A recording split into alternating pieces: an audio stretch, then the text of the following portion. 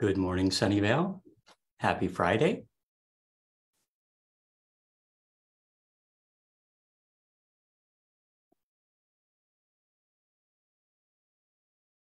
We'll get started in just a moment. Get started. Okay, we are streaming correct. That's always good.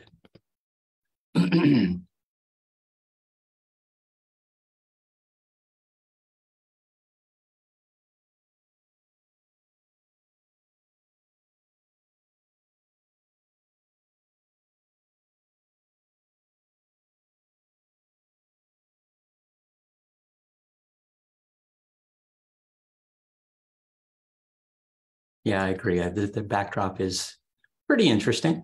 We'll get to it in just a second.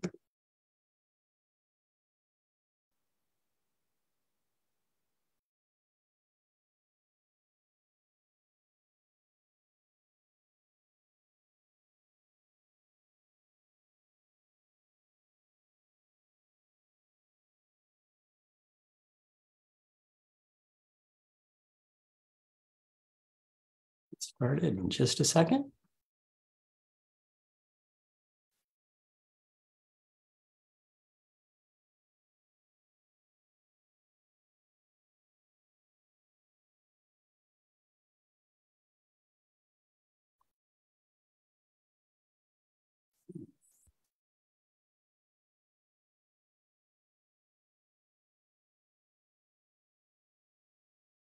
Good morning, Sunnyvale. Happy Friday. Welcome to my weekly virtual office hours. This week's early artwork is from one of the Murphy Park buildings. So this is a mural. Actually, it's a glazed mural representing the early pioneers to the Valley of Heart's Delight. So an interesting design, to say the least, but happy that, I was by Murphy Park last week for a Chinese New Year celebration. So, whenever I'm out and traveling around the city, I try to collect more photos of all the artwork. It's actually amazing how much art we have spread throughout our community, and always happy to see that we're adding more all the time. So, definitely one of the more interesting artworks. We try to, especially in all the public buildings, we try to put artwork in all of our parks and, spread around the city from a public standpoint, and then also from a private standpoint that all the new office buildings have in retail ultimately have artwork related to them. So let's go ahead and get started. Good morning. I'm Sunnyvale Mayor Larry Klein. Thank you for joining me again this week.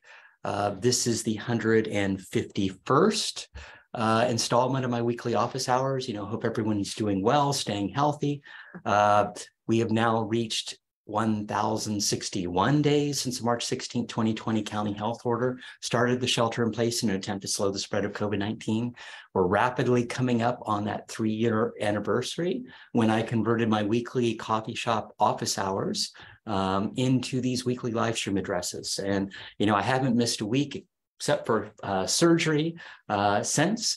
And, people still say they enjoy hearing from their mayor each week, whether or not they're watching this video live or watching it delayed. These weekly addresses allow me to, provide you some background of what's happening in the city, answer some of your questions, and provide some general words of encouragement as far as what people are dealing with on a daily or a weekly basis. So thanks for allowing me to continue to represent you and work for Sunnyvale. Most Fridays, just like today, I follow up this live stream session with in-person meetings at Bean Scene on Murphy Avenue. So if you want to meet up with me, email me to reserve a 15-minute or 30-minute time slot. If you have a quick question, 1 or 2 minutes, you can kind of come between the other people that I'm meeting. But if you have, want to have an extended discussion, it's always good to reserve time to basically make sure that we can meet one-on-one. So anyway, let's go ahead and talk about what's happened at the federal, state, county, and city level over the last 2 weeks. 2 weekends ago was the AFC NFC Championship. Lots of people were watching that game on Murphy Avenue and other sports bars around the city. The 49ers and the Bengals both lost, both of my teams that I was rooting for. But the Super Bowl, of course, is set for this weekend and will be the Philadelphia Eagles and the Kansas City Chiefs. So lots of celebrations around the city that will be happening. And then last Monday, President Biden announced that he intends to end the COVID-19 national and public health emergencies on Thursday, May 11th. And so this means several things, but mainly it means that Americans will have to start paying for COVID-19 testing and treatments, which they didn't have to before. Most Americans have been able to obtain COVID-19 tests and vaccines at no cost during the pandemic. And they're covered by, Medicare and private insurance. But people were able to get, 8 at-home tests per month with no charge. And so ultimately, this means that vaccines will start costing. Pfizer and Moderna both announced that the commercial prices for COVID-19 vaccines will likely be between about $80 and $130 per dose. That's about 3 or 4 times what the federal government was paying. So, it's it is a changing world. COVID is kind of still here. I still hear people getting it for the first time, or people who still haven't tested positive for COVID. So kudos to them. I got it about 3 weeks ago when I was in DC. And, as a reminder standpoint, back in October, Governor Newsom said he would end the state COVID emergency at the end of February, so February 28th. So that's coming up. And past that point, it changes how our boards and commissions and other things will be doing their meetings. From a city standpoint, what we're doing, from a council standpoint, we went to hybrid meetings back in December so that, council members should be in the meeting. They have the option of being remote. Past March 1st, they can still be remote, but it's basically if you've been exposed to COVID, if you're sick or something of that nature, would be the only time that you would actually attend remotely. And there's limits on the number of times you can actually do that.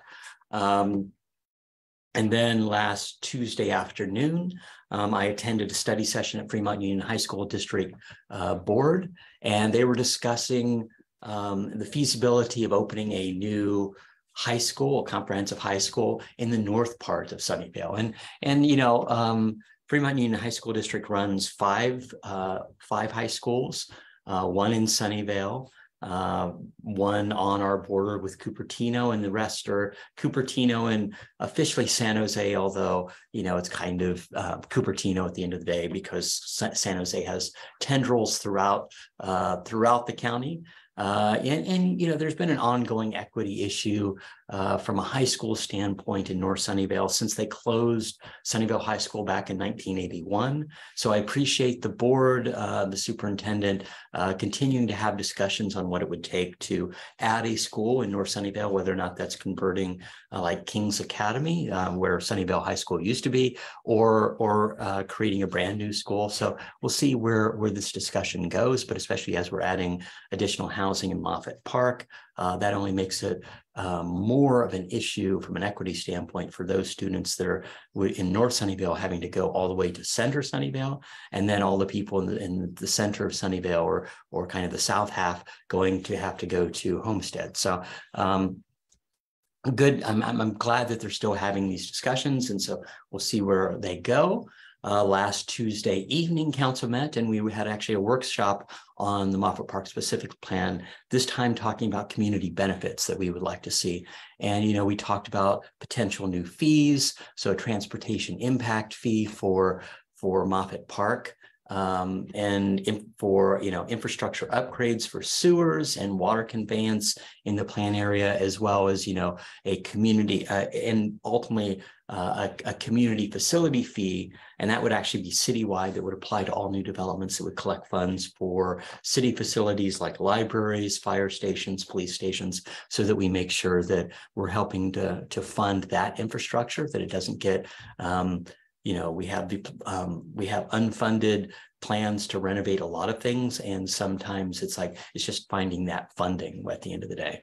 And then as far as the community benefits themselves, we talked about three tiers of benefits, that the staff recommended, and mainly focused on the first tier, which was, looking at more affordable housing, which we definitely need affordable housing around the city. And this is one of our opportunities as we're looking at Moffett Park is adding conceivably some of that affordable housing.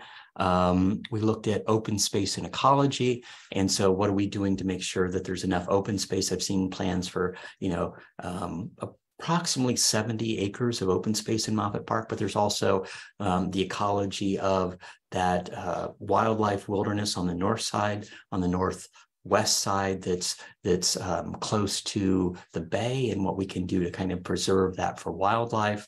And then the final kind of first tier item was mobility and infrastructure, and it's making sure that from an infrastructure standpoint, we're doing whatever we can to make it easier for people to go in and out of Moffett Park, as well as, get around within Moffett Park, so making it bike and ped friendly, making sure that, there's appropriate bridges across the channels, making sure that the channels themselves are pedestrian bike zones, so trails, and making, so all those things to make sure it's a walkable community is part of that. So, those were some of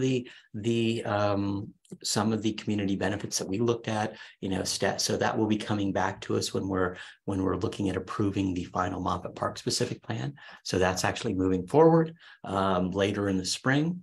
And then last Wednesday, I was at Fremont High School for Career Day. I had lots of fun talking to the students, telling them my history in tech, and then how I kind of moved into a career of public service about 20 years ago, kind of doing two simultaneous careers, and ultimately how I became Sunnyvale's first directly elected mayor.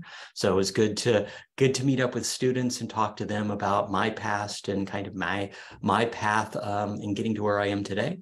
And then Wednesday evening, I attended a meeting for the Santa Clara County School Board, where they were discussing the potential closure of Summit Denali Charter School here in Sunnyvale.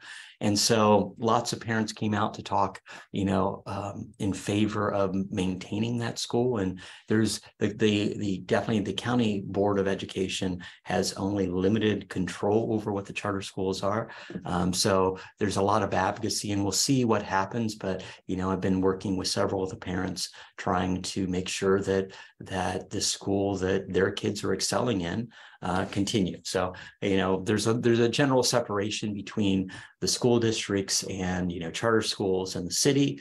But from a personal advocacy standpoint, trying to make sure that we have the best city possible. We have the appropriate, we have an equitable public school system, as well as we have, vibrant options for kids that don't work as well in the public school system. So we'll see where, those discussions go. Last Saturday, Evan Lowe, our assembly member, had his policy and pancakes event at the senior center. And, Assembly Member Lowe is our new state representative for Assembly District 26. So that's the new district created from, Cupertino, Sunnyvale, Santa Clara, and a little bit of San Jose. And so, it was a packed house, over 200 people. Thanks for everyone who attended. It was great to talk to so many residents, answering their questions, talking to several youth about, getting more involved, and constituents were allowed to submit bill ideas to Assemblymember Lowe's staff, what they would like to see done at the state legislature this year. And thanks to the Rotary and the Lions who helped, make the pancakes as well as kind of serve everyone. So it was a great morning, and it was interesting to see Assemblymember Lowe kind of go into teacher mode. It became more of a town hall as he was asking, what's the right thing to do for certain things, and how you reach consensus. And it was actually a great effort from that standpoint to hear him talk about that. And then as far as this week is concerned, on Tuesday evening, President Biden gave his second State of the Union speech. I was preparing for our council meeting, so I only got to watch a few minutes of it, but in general, it seemed like a good speech, very lively. Of course, it's with the division within Congress and everything. It was interesting to see some of the comments and how that played out. But ultimately, always good to hear the president speak. And then on Tuesday evening, council met and we had several things on the agenda. First, we declared February as African American History Month. And so Shaka Campbell, our county poet laureate, joined us to recite a personal poem, and always happy to see Shaka. And then council considered the permanent closure of the 100 block of South Murphy Avenue. So ultimately, we did adopt a resolution of intent to establish a pedestrian mall.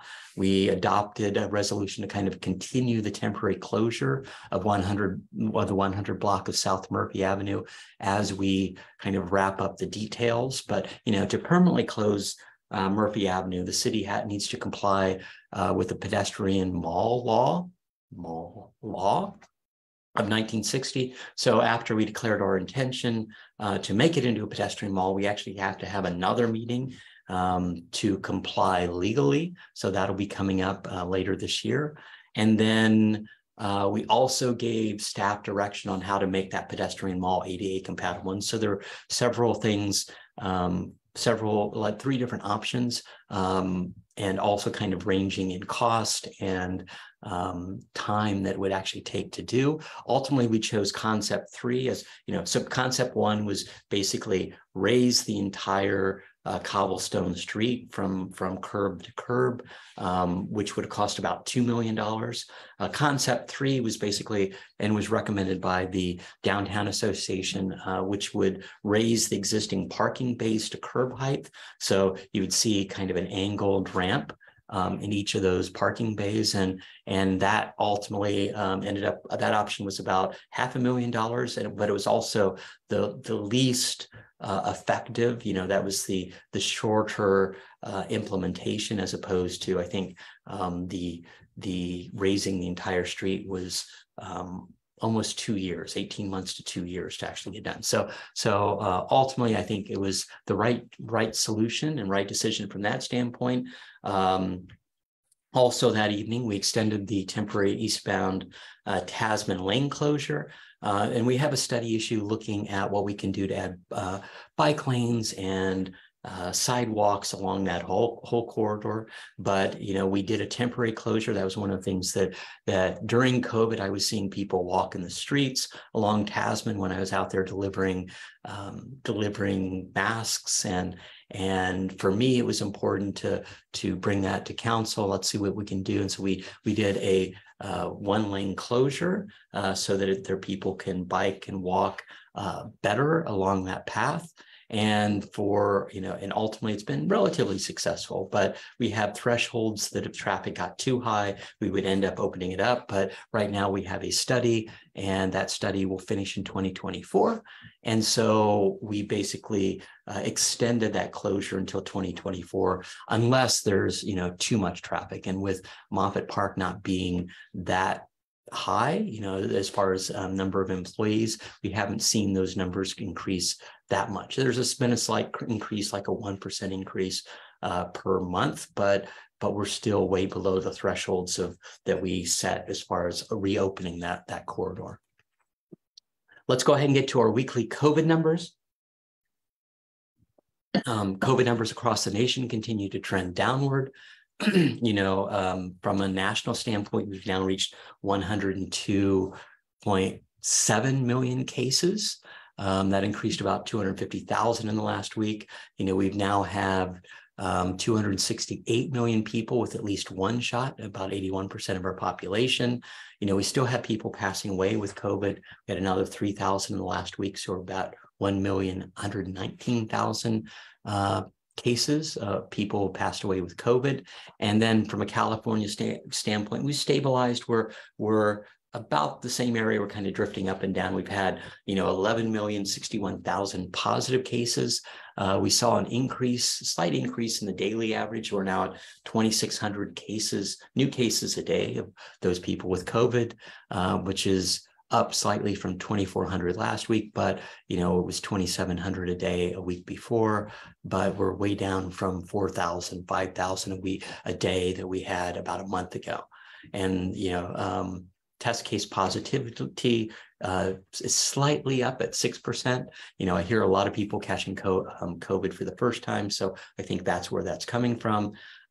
California has now had over 99,000 fatalities, up by about 300 deaths in the last week. We'll probably pass 100,000 over the next week, approximately. So we'll see. It'll probably be next Friday is when we'll hit that number. And then from a county standpoint, we're still doing very well. Our cumulative case count is now at 471,000. It's up only about 1,500 new cases since last week. We've had additional 8 deaths of people with COVID that have passed away. That makes it 2,654 deaths from a county standpoint. And then, more than 95% of those 18 and older, fully vaccinated, and over 70% of those that are eligible for the booster have already received it. I spent a lot of time advocating on our city's behalf at the county level, regular discussions with county health and our county supervisors. Ultimately, they're looking at closing down the free testing and the free vaccinations at the end of this month. But you can still find those places that are open by going to secfreetest.org to get testing, or secfreevax.org to get your vaccination or your booster. Let me announce some of the upcoming events that we have. Last weekend, Maker Nexus had a community yard sale in Moffett Park. And it was so successful, they'll be doing it again tomorrow, Saturday, from 10 to 4 p.m. And so Maker Nexus is located at 1330 Orleans Drive. So, if you want to hit some yard sales, or if you want to display some of your items, you can go on their website and reserve a table. So definitely consider that. Sunday, of course, is the Super Bowl, so lots of parties, whether or not it's at-home parties or at sports bars or restaurants. Lots of people will be watching the game Sunday afternoon. And then upcoming, next week, of course, Tuesday is Valentine's Day. So hopefully you are celebrating with someone you love. Yes, it's and restaurants. It's one of the busiest evenings that they have. And then the following week, Thursday, February 23rd, for African American History Month, we'll be having Onye Onsemachi, a world-renowned African drumming, dancing, world-renowned performer, but he'll be doing African drumming, dancing, songs, and stories, and that's at the library from 4 to 5 p.m. on the 23rd. As for upcoming council meetings, on Tuesday evening, Valentine's Day, council will be looking at approving our zoning amendment request regarding Block 20, and that's for several properties along Matilda, just south of Olive, going to El Camino. And we talked about this last month, but ultimately staff found that there was a problem with the noticing. So they did a redo of the noticing, and so bringing that item back to council to have another discussion. And then that's on Tuesday night, and then Thursday all day. Sunnyvale Council will be having its study issue and budget workshop. So this is the second of our 3 all-day meetings that we have during the year. The first one was the strategic session back in January. The second one is our study issue and budget workshop. And then our third one is our budget workshop, which will be happening in May. But as far as study issues, Sunnyvale is kind of unique as far as our study issue process. We have 40 additional study issues, and what council does is rank all of those, and then on a department by department basis. And then during our budget workshop, the city manager will come back and have a listing of what made it above the line as far as staffing and cost, and what was below the line. And then council can decide if they want to invest additional dollars to add additional study issues. And there's a good variety of study issues every year. But ultimately, it's so that will be the all-day Thursday meeting, and I've been hearing from lots of residents as far as advocacy on what study issues they would like to see focused on next year, and ultimately this is additional work that city staff is undertaking. It's like our standard work is keeping the services, providing all the services the city does, making sure that your streets are paved, making sure that your water is delivered, and your sewer and your trash is picked up, all the standard operations, all the, making sure the library is there and the parks are in good shape. And so this is additional items, either new tasks, new ideas that residents, council, our commissioners have had, they would like to see in conceivably a different direction from a city standpoint. Let's go ahead and get to our weekly questions. If you have a question, just add it to the chat and I might be able to get to it if I can read it. Martin asked, what is happening with the man having a hunger strike at City Hall? So yeah, it made front page of the Mercury News earlier this week. And I met with Mr. Iran, who's a developer. He's building 18 units in Sunnyvale on an old gas station site. And part of the conditions of approval when his project was approved was that he needed to do appropriate oversight and environmental protection for the health and safety of his long-term residents.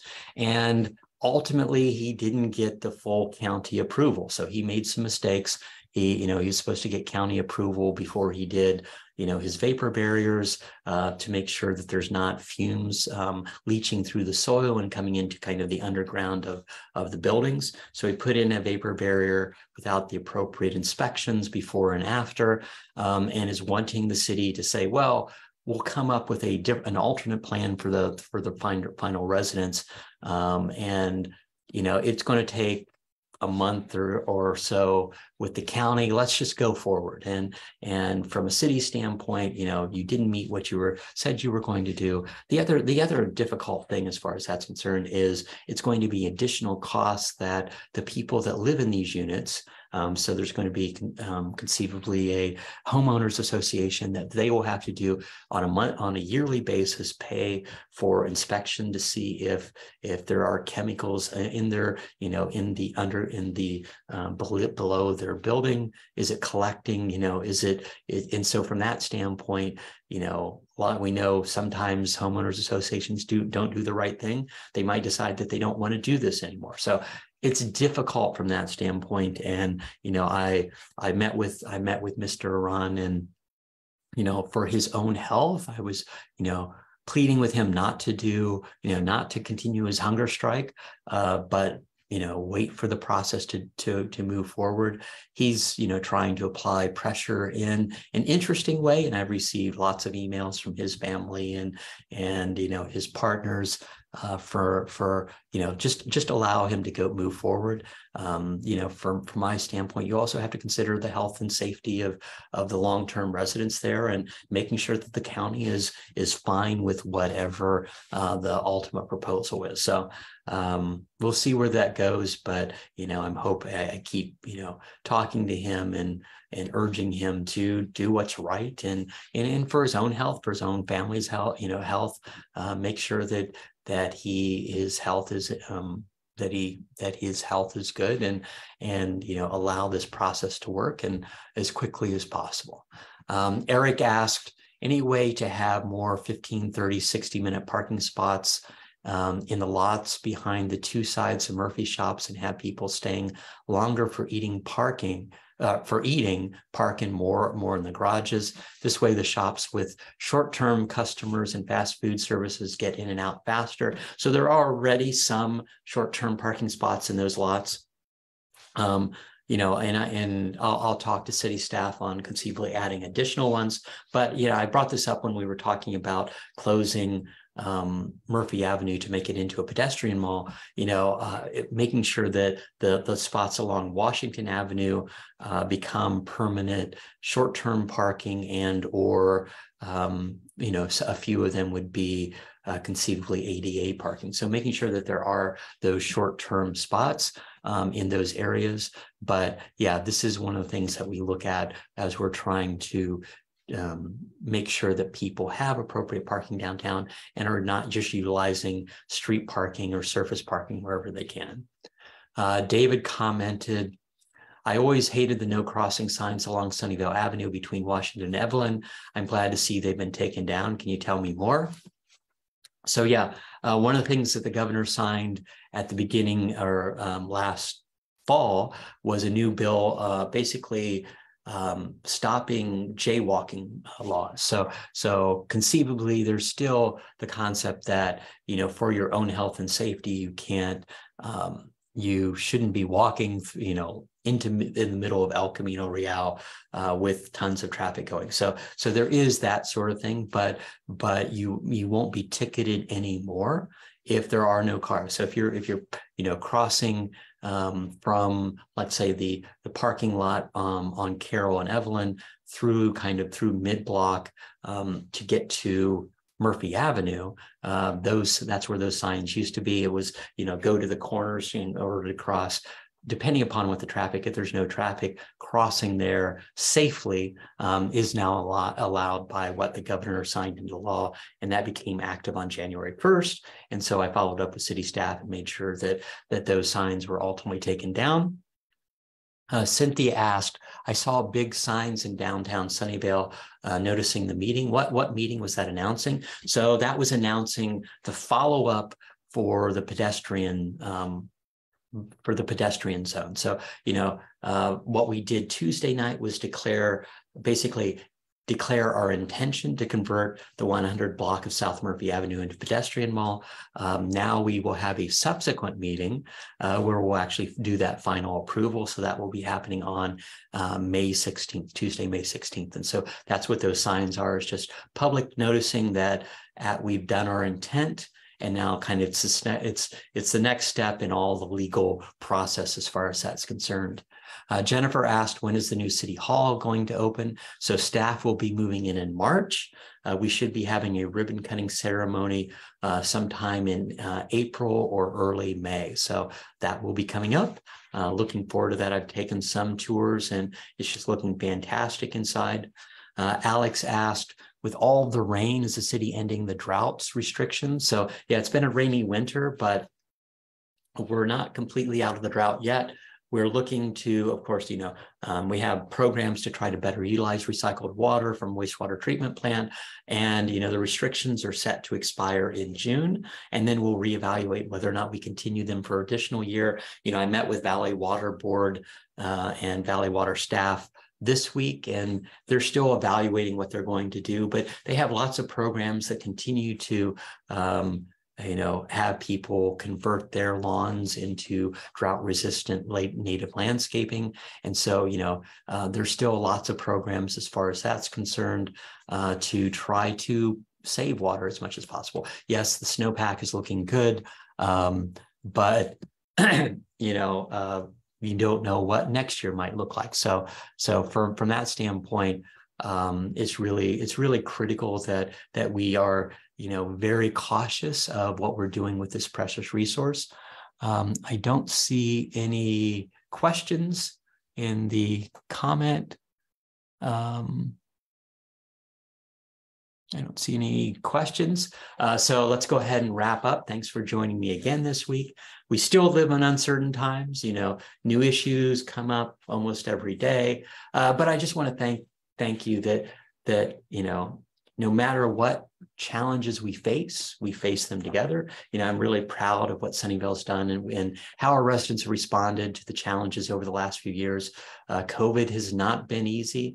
But, you know, people have really, you know, done their part. You know, they've showed their generosity, showed their kindness.